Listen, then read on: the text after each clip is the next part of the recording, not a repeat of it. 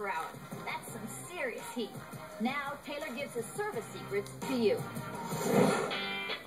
I was known for my serve, and when it was clicking in matches, it seems like I couldn't get off the court fast enough, and wins just came easy. But when my serve wasn't clicking, boy oh boy, matches got really, really difficult.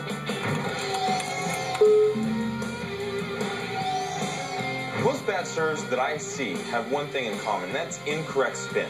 They try and get too much slice on the ball. That means outside of the ball coming inwards. And what you need on a great serve is topspin. And you want to hit that hard and get it up over the net and dipping down fast.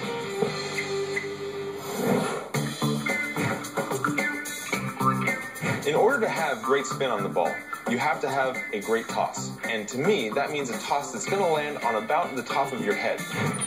When the toss is above your head, it just puts your weight in the best position to really go up through the ball.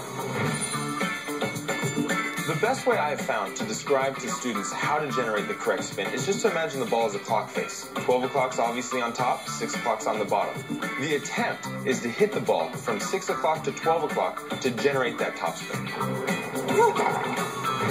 And it's not really possible to go 6 o'clock to 12 o'clock to get a true topspin, but the attempt makes that serve have the correct spin. I think one of the most important things on any serve is getting to the, I guess you call it the trophy position. Again, we're talking about spin. The trophy position just loads your body so you can put maximum amount of energy up into and through that ball. There are 3 different examples I can give you that get to the trophy position in a very different fashion. Sampras had a very, very delayed right arm, but he got there sooner or later. Roddick starts very short and gets there this way.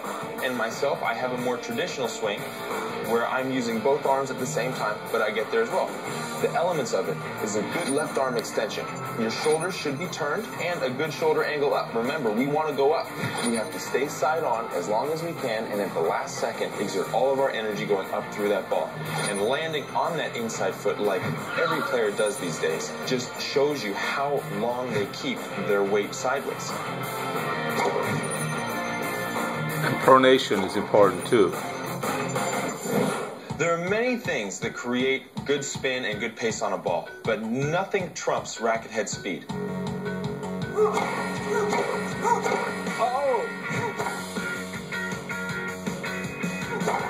Treat your arm like a whip. The shoulder has to be involved, the elbow has to be involved, and most importantly, that wrist has to be involved. That is going to be your most efficient way to get that ball zipping through the air fast. Your shoulder has a lot of strength in it, but it's a big, big joint. Your elbow is a little bit quicker, and your wrist is the quickest. Now, if you can time all 3 of those things exploding together up into that serve and whipping over the ball, you're going to get a lot of pace and a lot of spin with very, very little effort. This takes time and practice, and when you're out there hitting these serves, don't worry if they go over the fence. If you are making a big change, you should expect inconsistent results. But I guarantee you, if you master the art of whipping your arm, you're going to see the results. Legs are an important factor of the serve, but in my opinion, it's a smaller factor than a whole bunch of other things. And obviously demonstrating is better than words, so I'm going to prove it to you. I'm going to hit one where I jump and one where I don't jump with my legs. Here's the first one. I'm going to jump with my legs. Watch this. This might not be quite as big, but it'll certainly be close. Almost the same.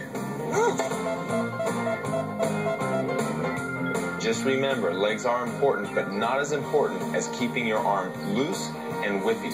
The more whip you get out of your arm, the faster and more effective your serve will be.